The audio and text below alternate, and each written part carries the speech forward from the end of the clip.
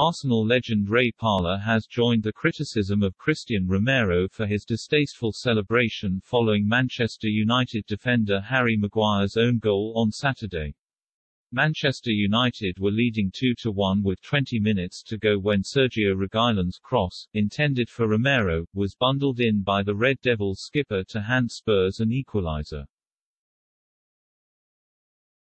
Romero was spotted taunting the England international by laughing in his face. However, Maguire would go on to have the last laugh as Cristiano Ronaldo then completed a hat-trick to give the Red Devils a 3-2 win in a crucial battle involving the top four race.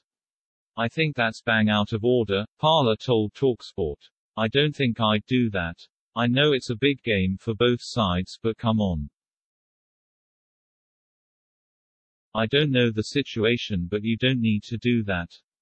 Just take the goal and run away and celebrate with your teammates." Pundits Roy Keane and Michael Dawson slammed Romero after match, and Parlour added, "I'm with Roy Keane. I'll be waiting for him in the next game. Do him, boff. You can take him out though. Go for a tackle and get a yellow card for it. Don't do it 100%, just take him out. I got brought up in an era where you do that. Martin Keown, Tony Adams, they know exactly who's taking the mickey out of people and they do him.